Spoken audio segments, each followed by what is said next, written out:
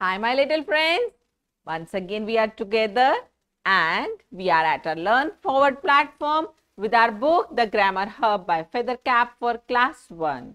We'll be starting a new chapter today, chapter 11, in which we'll be learning about use of is, are, am. They are called nothing but helping verbs because they help the verbs. How? Let's learn about them. Some words have been given in the boxes and what you have to do, color the boxes with verb in yellow. So you have to pick out the verbs. Now you know what are verbs, they are actions, right? So let's color them yellow. Is tree a verb? Is it an action? No. Swim? Yes. School? No. Talk? Yes. This is the most one you do in class with your friends. Help? Yes. You all help your friends and everybody in need. Bus? No. Laugh? Yes. You laugh aloud at jokes, isn't it? Cap? No. Pen? No. Drive? Yes. That is an action. So that is a verb. Computer? No. Jump? Yes, of course. You all jump like monkeys, isn't it? So, all these highlighted words are verbs. They are actions. So, that was the recall on verbs. Now, let's start with a new journey. We'll learn about is, are, am.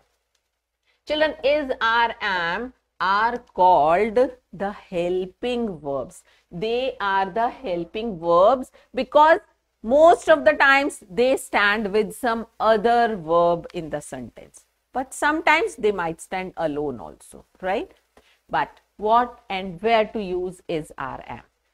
Am is the word, it is the verb which is used only with the pronoun, first person pronoun I. That's it. Am is used only with the pronoun I, remember that.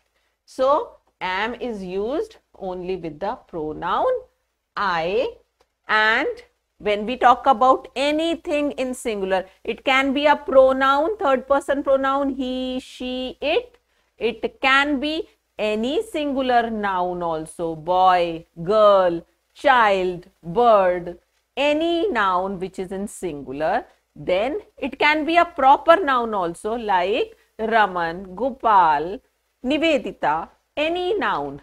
So, all these are singular and the singular nouns always carry is with them.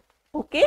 Whenever you need, you will be using is with the singular subject, singular word. May it be a pronoun or a noun. So, it is used with singular.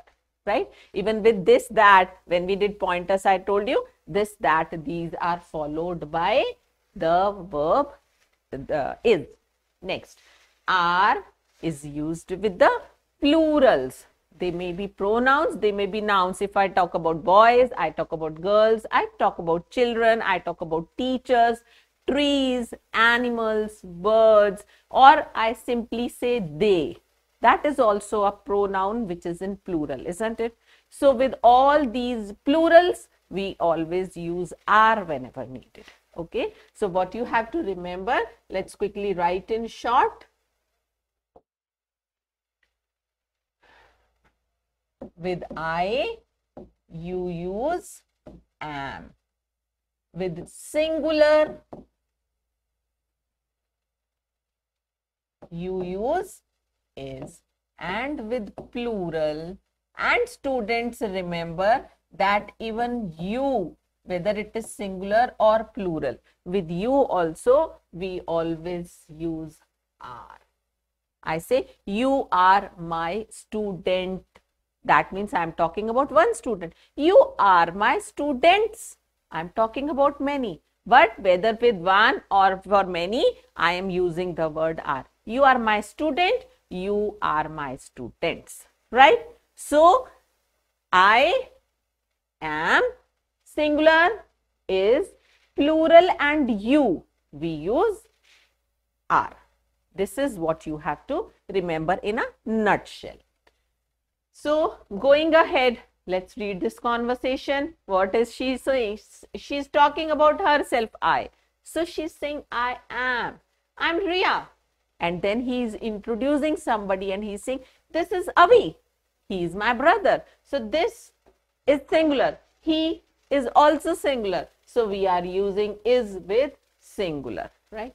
Now, hello, I am Rosie. Now she's again introducing herself. She's using I for herself.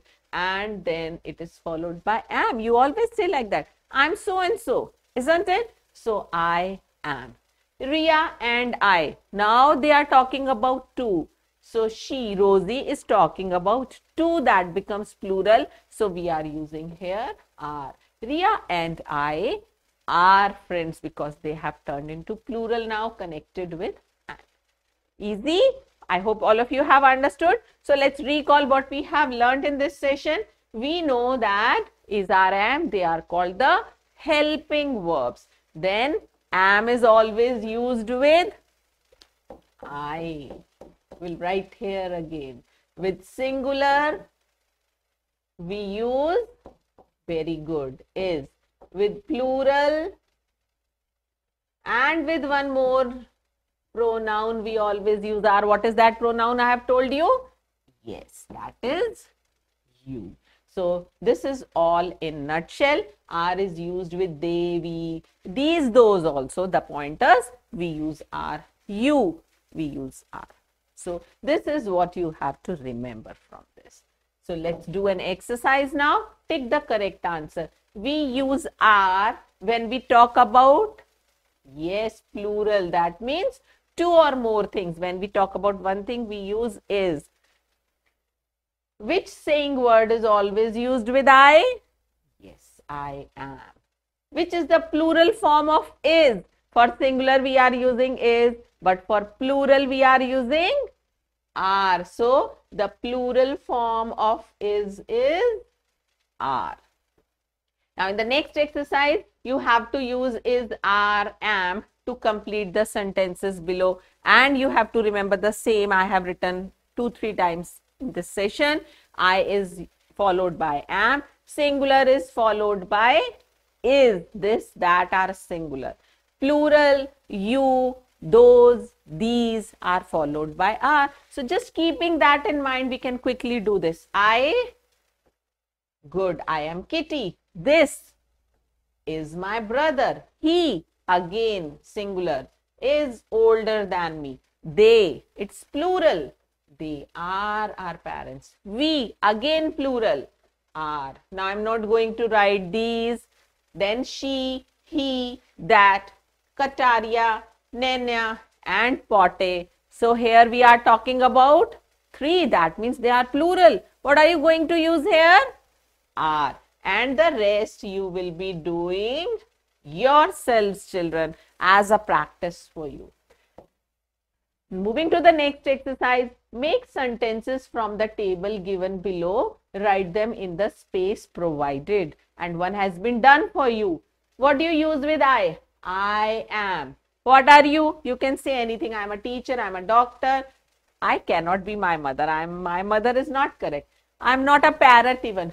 I am students, but it is in plural. We cannot use.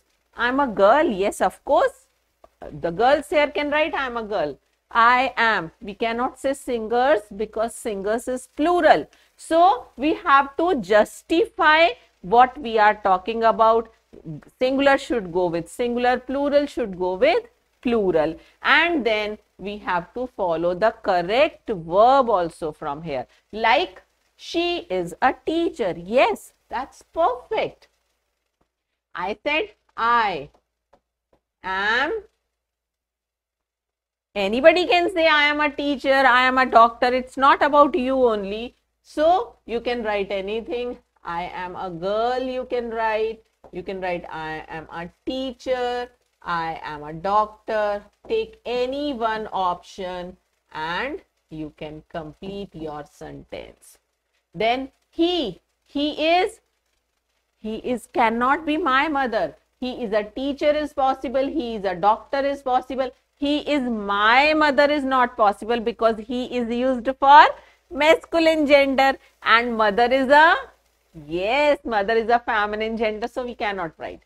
He is a parrot, not possible. He is students is not possible because he is singular but students is plural. He is a girl, is it possible?